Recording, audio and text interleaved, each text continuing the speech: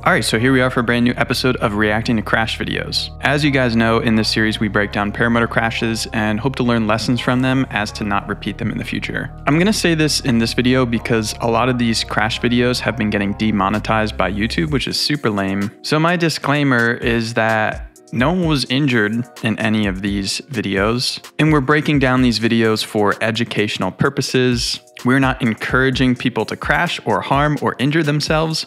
We're actually doing the opposite, trying to make this sport a safer place. So YouTube, don't demonetize this, please. And while we're on the topic of YouTube demonetizing stuff, if you guys want to help support the channel, check out Risky Biscuits Co. TuckerGott.com linked in the description. We've got hats, we've got sticker decals, we have t-shirts, we have hoodies. We even have key tags. We also have ozone wings if you're in the market for a brand new glider, reserves, harnesses, and today we actually just added stuff sacks. My opinion, the best stuff sack on the market, the ones that I use. Check them out, tuckergott.com. So let's get into it. As always with the series, we have 4 videos and we're gonna go from the most mild up to the most catastrophic. So the first video was actually just submitted to me by my buddy Michael, who won one of our previous giveaways. This video is on TikTok, so I'm gonna reference my phone. Now we all know that ground starting a paramotor is not a good idea. Reason being, that thing goes to full throttle, thrust straight into you, people get their faces chopped up, fingers chopped off. It's really bad news. And in this video, we're gonna see exactly what can happen, but luckily this guy made it out, I think, unscathed.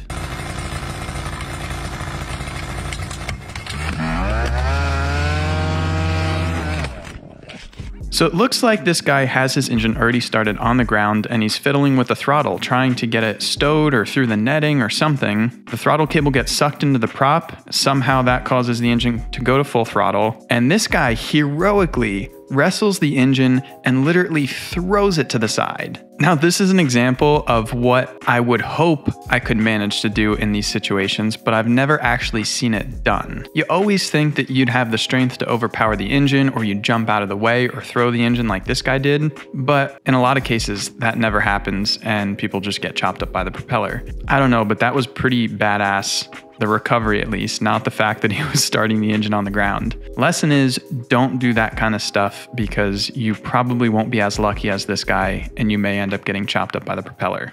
Let's move on to video number 2. This one was submitted to me anonymously by Daffy Duck himself. The backstory to this one is dude man's just flying around in the desert having a good time. He's following a road and he doesn't realize there's a power line hazard straight ahead of him.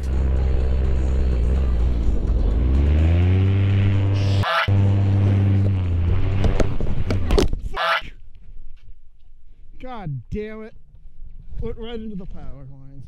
In this situation, the pilot was super fortunate again. Basically, he said that he saw the power lines at the last possible moment. There wasn't much he could do aside from trying to turn. Obviously didn't work out. When he struck the power lines, he said his A-lines, the ones on the front of his glider, contacted and they were shredded mildly. Somehow the wing wrapped around the power lines and almost lowered him down onto his back. So he turtled onto the motor, broke his propeller, bent his frame. He had to replace the A-lines on the glider, fix up his paramotor, but overall he was not injured. He said he fixed up the paramotor and he was back in the air pretty quickly. Fortunately, he said it didn't scare him out of the sport. It actually just helped him progress as a pilot, to realize those dangers of power line hazards and encourage him to fly a little safer. So video number 3 is from a man, Josh, who emailed this footage over to me. He said he was training in Borno, Spain. He said it was going to be his first paramotor flight and it didn't go exactly as planned. Okay, all good. Okay. All good. You ready? Radio check. Stay prop.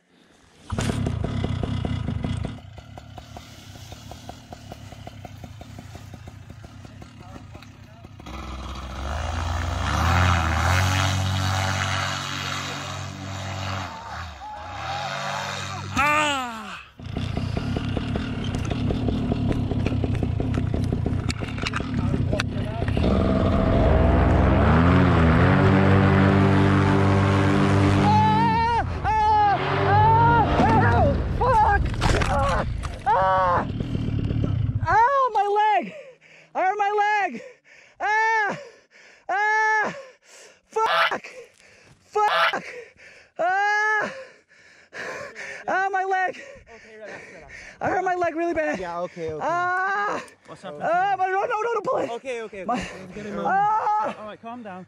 It's Okay, okay. relax, Okay, relax. it's You're okay. okay. Everything's intact. It's okay. Relax. Oh, It's okay, breathe. don't worry. Yeah. Josh, Yeah. look at me. It's okay. It's over. It's okay. It hurts. Oh no, it hurts. It hurts. Okay.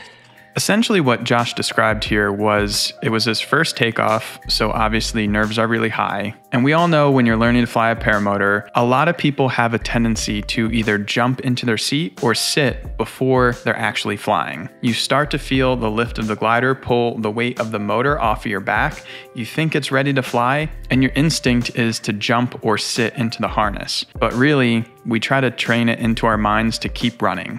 Whatever you do, don't sit, don't jump. Keep running until you're at least 50 feet in the sky. Obviously for Josh, the instinct to jump or sit took over. He flew momentarily, but then came back down, and he did the right thing by attempting to run again. But when he tried to run, he said his knee twisted, something popped, and it shocked him so much because of the pain. He didn't know how bad his knee injury was, so instinctually, he reached down with his left arm, with the brake still in his hand, which obviously put a huge input into the glider. He said there was a moment of indecision in his mind of, should I try to get off the ground and keep flying and then come in and land with a busted up knee, or should he just abort this takeoff altogether? And that was more so the way his mind went, was abort the takeoff. He came down pretty hard, and still he was in shock, thinking his knee was blown out, torn, broken, something. But lucky for him, after a few minutes and after some of the instructors seemed to calm him down a little bit, the injury wasn't actually that bad. He stood up and was able to walk away. Ow. Don't worry, everything's Don't try okay. to move it. Just relax first. Breathe. Oh. Don't worry, everything's okay. It's Josh, like tell me where it hurts. my knee down to my ankle on the outside. It's like my knee twisted. Yeah. Okay. Wait. It's getting a little bit better. Okay. Oh jeez. Keep breathing. I think a lot of this is shock, okay? Yeah. Take that away. Okay. All right, it's not as bad as I thought. Can we put your leg forward? I don't know.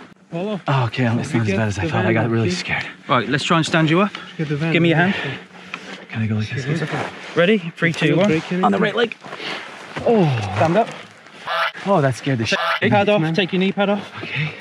I think he said it ended up being a sprained ankle and sprained knee. So luckily nothing too major. It did put a dampener on his training, but he's stoked to fly again. All right, on to video number 4. Now this one just happened recently. It's been making its rounds on the internet. There's not a whole lot of information, but this one is legitimately pretty brutal. I'll say this as just like a general statement. In the paramotor world, every so often, there's a couple crashes that happen within a few week time period that make the whole community just kind of scratch their head and be like, you know, we gotta reevaluate and be safer. And I think right now is one of those moments. There were just 2 big crashes out at Glamis Sand Dunes, and then this one just happened, and they all resulted in some pretty bad, potentially like life-altering injuries. So as a general thing, I just want to say to every paramotor pilot that may be watching this, take a minute to just evaluate where you are. Are the risks you're taking worth the rewards? Are you becoming complacent?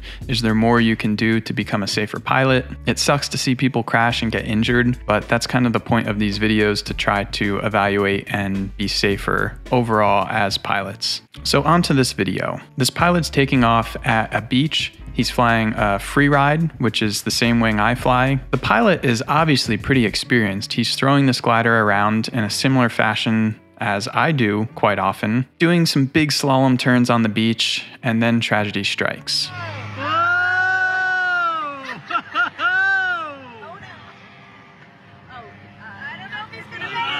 Get up there, buddy.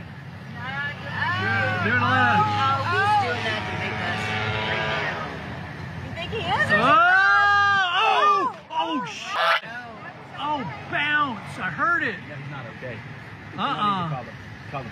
So judging by this footage, there's a few things that I would take from it. First off, you're at the beach. The weather's probably great. There's probably a ton of people kind of watching you. And it does kind of get to some people and they want to try to show off. I'm not sure how much of a factor that was in this video, but I've been there. You're trying to impress some people and look super cool on the beach in your paramotor. Potentially, that could have contributed to this situation. The next thing I notice is as he's doing these big slalom turns, right before he impacts the ground, you hear his motor either bog or cut off. Now, it's almost impossible for me to say just judging by this footage, but it's possible that the engine bogged at the wrong moment, and that caused him to not be able to pull out of the maneuver. I think that's kind of unlikely. I feel like the pilot probably just misjudged. Maybe he even let off the throttle himself. I'm not sure. I can't really tell from the footage. Regardless, I know that this pilot got banged up pretty good. He had a decent amount of injuries that are probably going to be life-changing. I wish him the absolute best in recovering. I hope that if he wants to, he gets to fly again someday. And I hope that we can all take this as a lesson. For me, seeing this footage, that's the kind of stuff I do all the time.